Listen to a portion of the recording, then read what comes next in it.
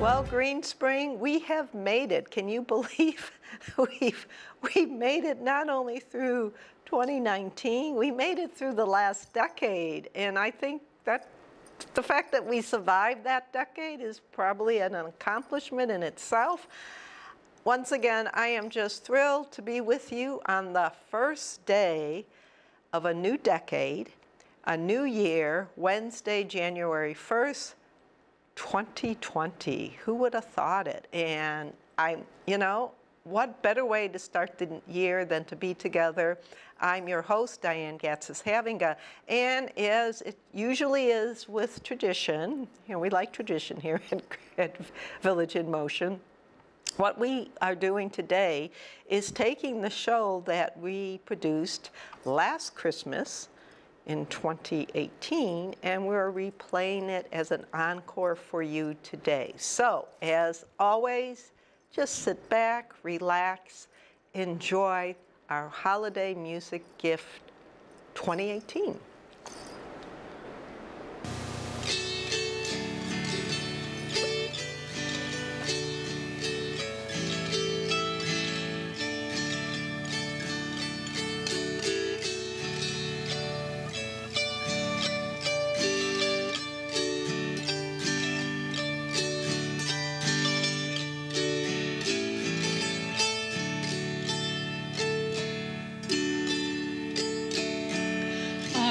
Upstairs in the middle of the night, I tiptoed in and I turned on the light.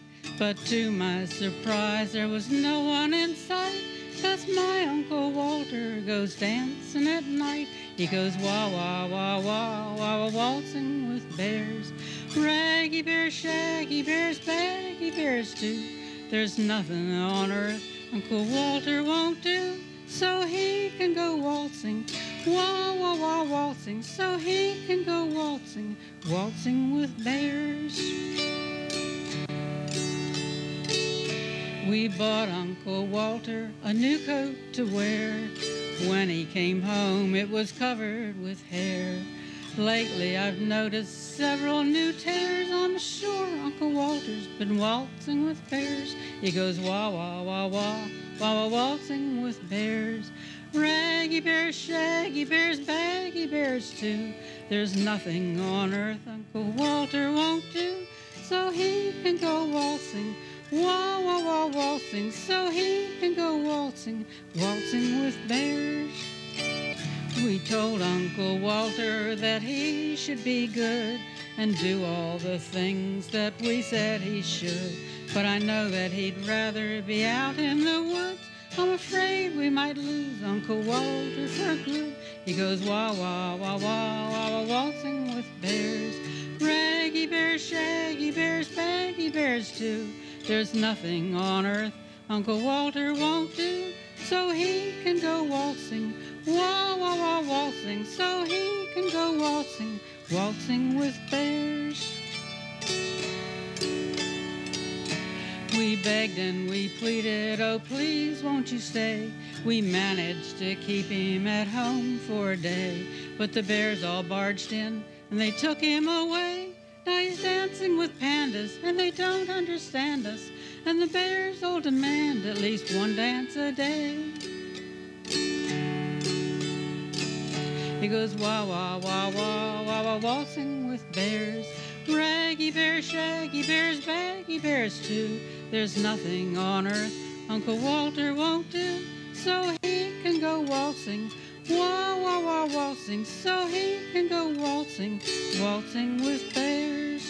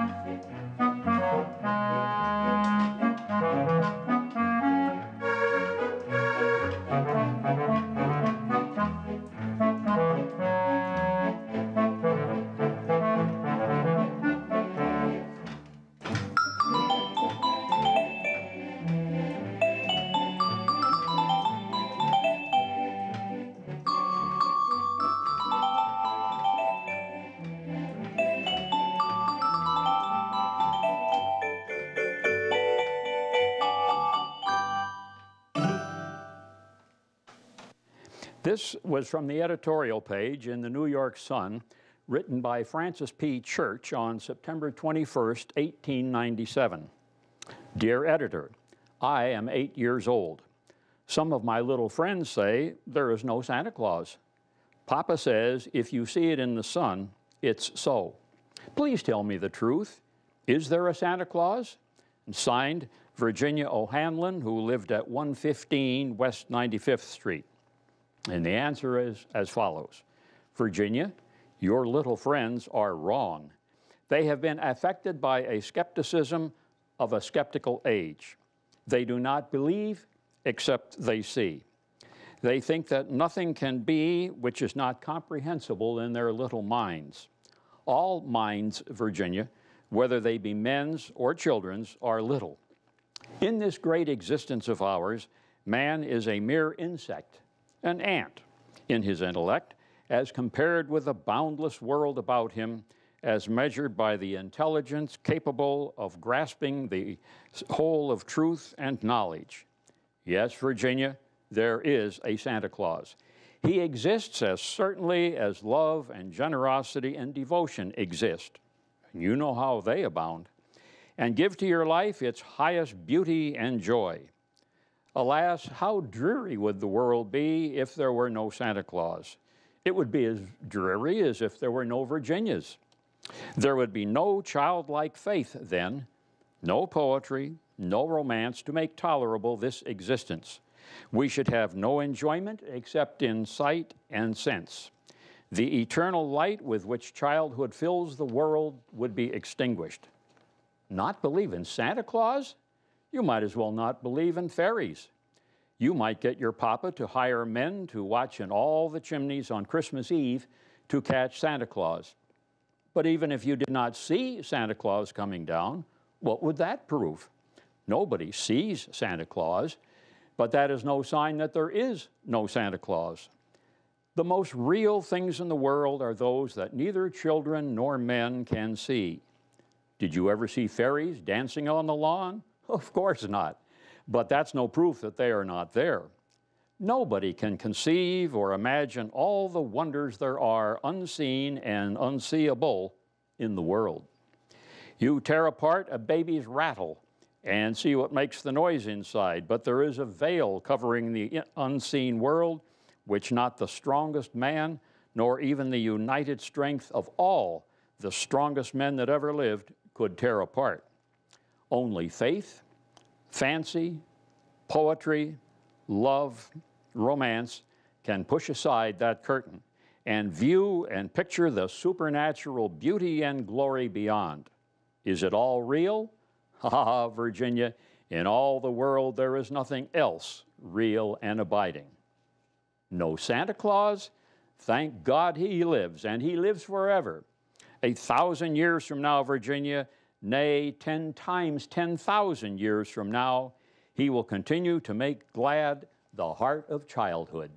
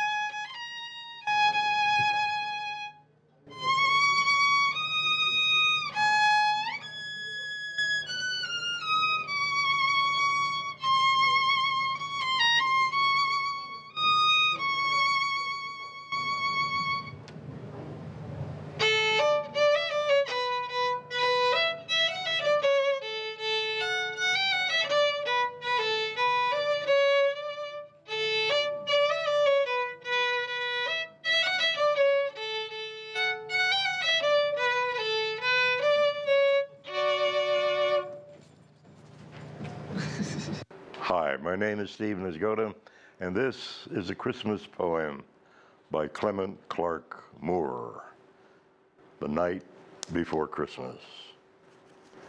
'Twas the night before Christmas, and all through the house, not a creature was stirring, not even a mouse. The stockings were hung by the chimney with care, in hopes that St. Nicholas soon would be there.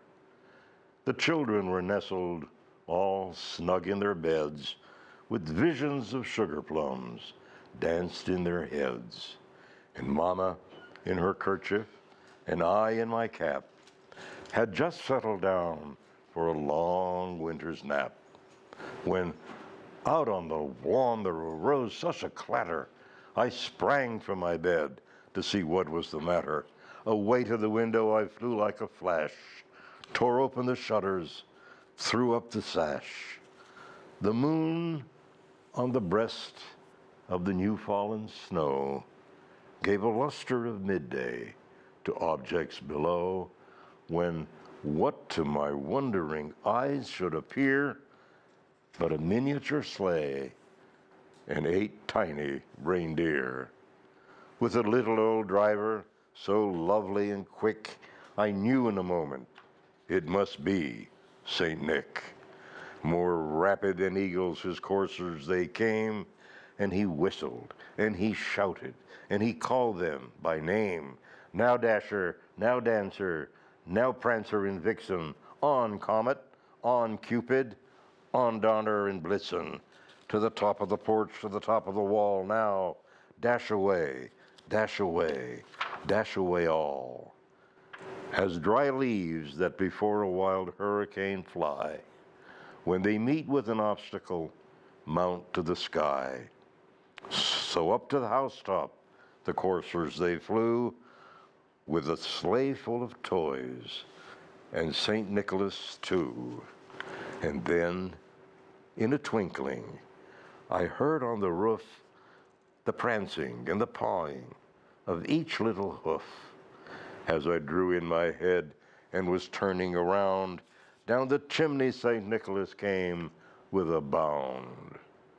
He was dressed all in fur, from his head to his foot, and his clothes were all tarnished with ashes and soot. A bundle of toys he had flung on his back, and he looked like a peddler just opening his pack. His eyes, how they twinkled, his dimples, how merry. His cheeks were like roses, his nose like a cherry.